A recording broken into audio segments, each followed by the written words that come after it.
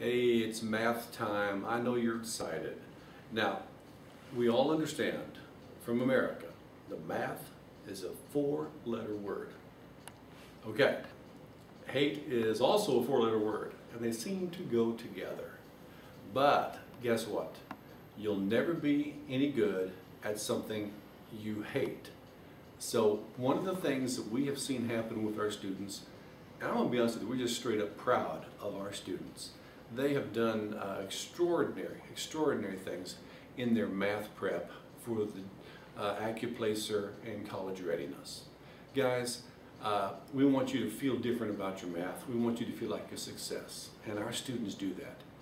I do not have one student who has not completed their math who would come and talk to us and just do the last bits of tutoring to finish their Accuplacer level on the math. It's just that simple. It does not take a genius. It just takes somebody willing to work with us and finish the last steps. People are hyper afraid, don't need to. I have kids with scores starting at 20, 22, and end up at 103. Really a score beyond their skill level. But we're so proud of them. These are kids that have had trouble. They hate math because math was the tax that stole their graduation. Things like that. So I want to go through starting with number 97 on our packets. We have packet 97, 98, 99, and 100. 4 packets is all we have, plus a review packet of the skills. Now, anybody can add that up and say, wait a minute, that's only one semester or a part of a semester of Algebra 1. Yeah, got the point? That's what it takes to make this score on the Accuplacer. So we're going to have some fun. I'm going to do a little bit of introductory stuff with you to help you on the way. I want you to be confident, have some fun, and work with me. And by the way, I would appreciate your input on these videos based on how it helps you think, how it helps you prepare and do the work. We want to be effective for you and equip you. Not just materials to read, but something to listen to, something to watch, and explain the key steps. Okay? So we're going to be starting here on section 97, coefficients. Okay.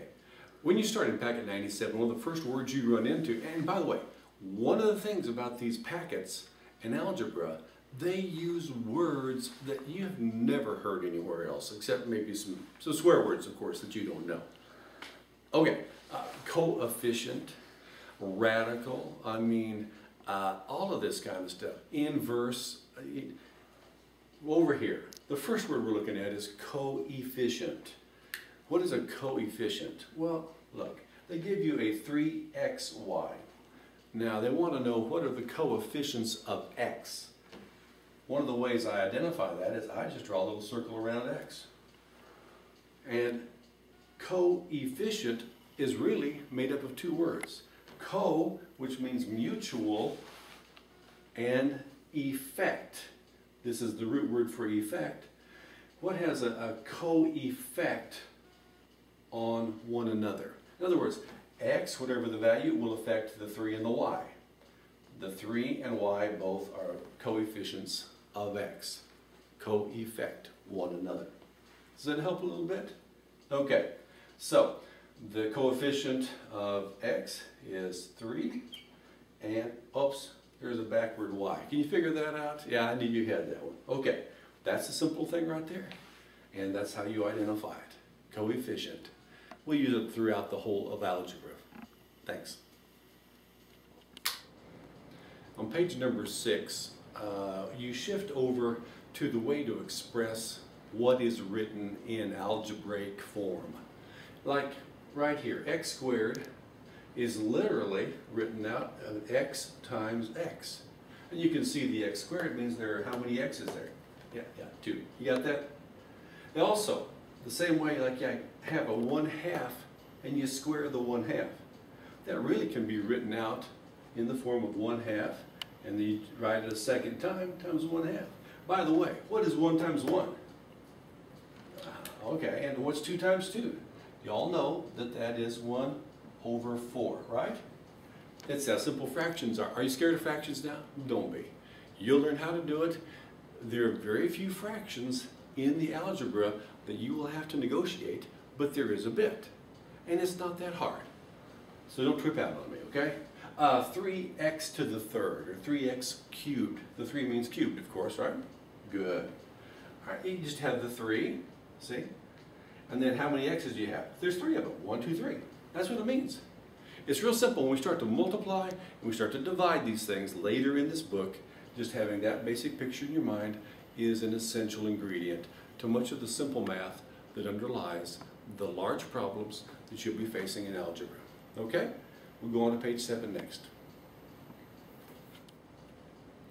Okay, as I said on page 7, what we have are 2 sections. In the upper section, we have an expression of how to rewrite problem number 8. Shows 2x plus 3y squared, the whole quantity of 2x plus 3y, whatever x and y are.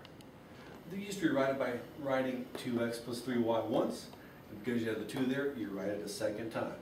Now eventually you learn how to FOIL this, multiply all 4 steps, and eventually that's where we will go. But you write it this way to start.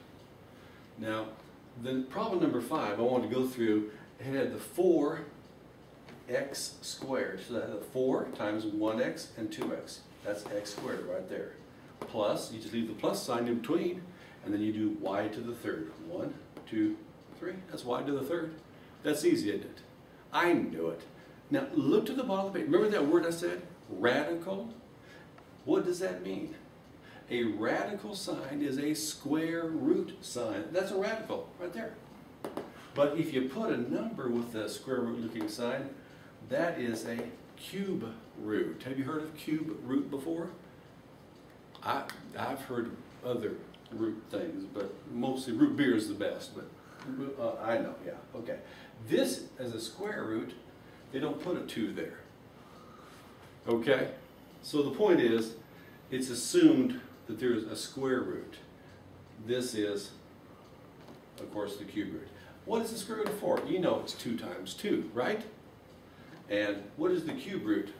Well, what is 4 3 times itself, right? 4 times 4, 16. And what is 16 times 4? Yeah, it's 64. So if you take the cube root of 64, it's just one of those little turkeys right there. That's how it works. That's how you do a cube root. Radical is just talking about that sign there. So if you don't trip out, it's okay. We get a little trickier later. The fractions are easy. You take the square root of the top piece, you take the square root of the bottom piece. That's how complicated it is. You can get it. I have confidence. Okay, we'll pick back up on the next page.